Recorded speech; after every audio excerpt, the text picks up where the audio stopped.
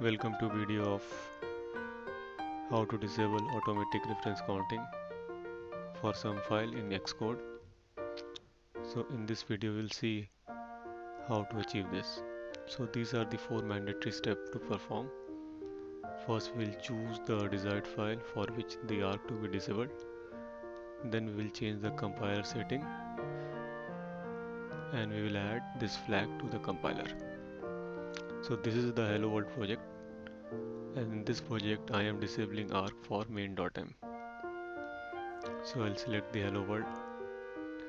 So for this I'll choose the compiler source. Currently it's 0 item. I will add an item.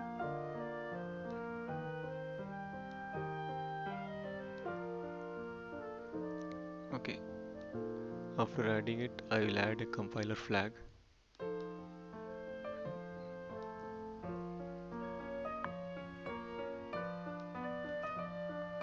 So once this is added, then we have disabled the arc for this file. Now we can run it.